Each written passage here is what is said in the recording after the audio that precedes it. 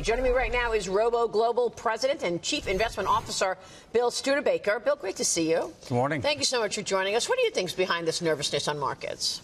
Listen, nothing goes straight up. We've had a pretty prosperous last few years. I think this is just a digestion that we're going through the market. I mean, think about 6-9 months ago, it was no growth, low inflation forever. And now we're going into kind of Elon Musk rocket mode in terms of economic growth and expectation for better productivity.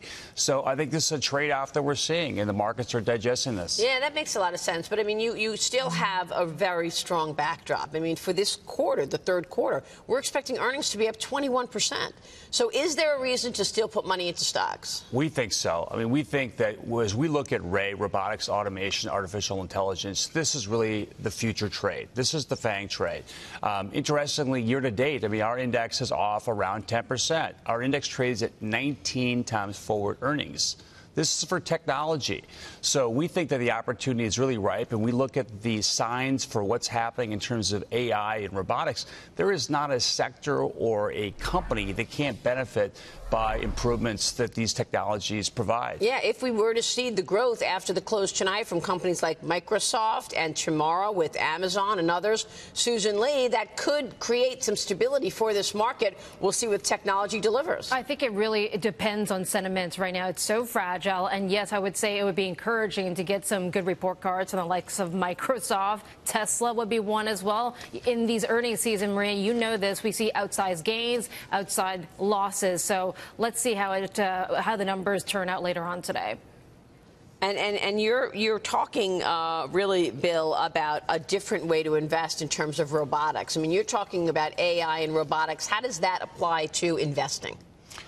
Well, in terms of investing, I mean, this is really, again, kind of where the future growth is. I mean, I think everyone now looks back at the Internet and kind of wishes, why didn't I see that? The Internet was amazing because it was disruptive in how how we socialize, how we consume media, brought about search and e-commerce. Amazing, disruptive. But that's it. What's so exciting about robotics and AI is it in the process of being rolled out and touching every industry, every market, every economy. And so this is early days. And again, this is where we see the future growth. Tell us about ROBO Global and how investors trade and invest through ROBO. Okay, so we're actually an index company, and we actually were the first company 5 years ago to sort of believe that we were on the cusp of ubiquitous automation. At the time, 5 years ago, there wasn't a mechanism to invest in robotics and AI, so we created our own proprietary index.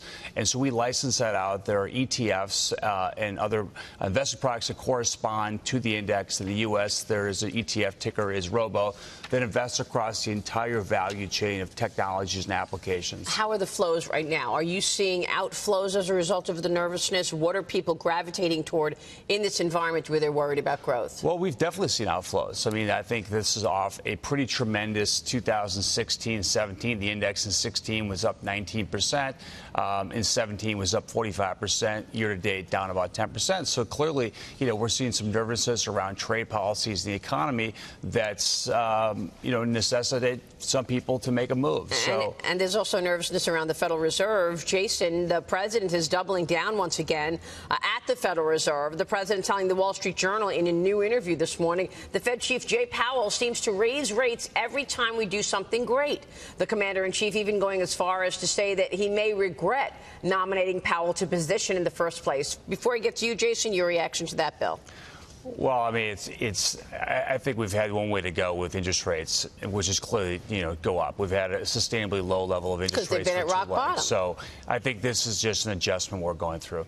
Your thoughts, Jason? I think it's classic Donald Trump when he wants to put pressure on somebody. He calls it out and pushes it. I do think in Washington, D.C., no matter what happens in the House and the Senate, I think one of the pressures that will be out there will be the deficit. It is Republicans have given up that mantle of fiscal discipline. I'm in favor of the tax cuts. I do want to make them more permanent, but you're going to have to curb spending, and that's something Republicans, when they had all the controls of all the levers of control, have not been willing to do.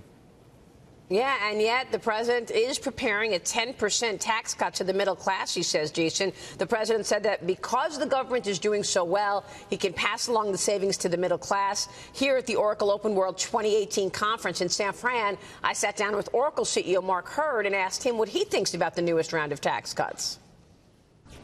I think policies have been helpful. So, to be very blunt, I think the tax cuts are helpful. That said, I think getting that money back in the hands of particularly small and medium business who's benefited the most. I mean, remember, most companies don't pay 15%. Most companies, I think, my old company at HP, our tax rate was 0. GE is roughly 0. And so in some cases with international companies, multinational companies, I'm not sure 15% is accretive to the U.S. government. Now, that said, when you get to small and medium business, this is a pure benefit. Bill, the point he was making was that it's small and medium companies that are soaring right now, those domestic-based companies doing much better than some of those large global companies that are dealing with tariffs, with trade issues, and perhaps they now are losing their deduction, but they had all these deductions putting them at a 0 rate. So they didn't need the tax cut plan. Right. Well, I think, again, this is kind of an adjustment we're seeing. It's hard for me to offer a lot of insight into the tax policy, but clearly there's some big companies that have benefited because of tax situations, and I think we're seeing equalization. I mean, I think some of the things that are happening are positive. Susan, one factor adding tension to the markets, this decline in foreign buying of U.S. Treasuries.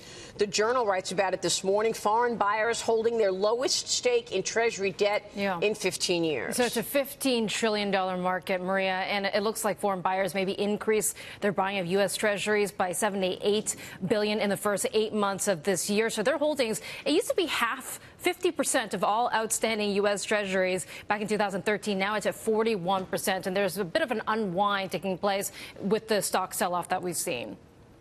And any concerns from your standpoint in terms of China holding so much U.S. paper? Well, I think it's a risk, but I think, China is pretty tethered to what's going on in the U.S. I mean, you talk about the U.S. having an adjustment with the economy and stock market.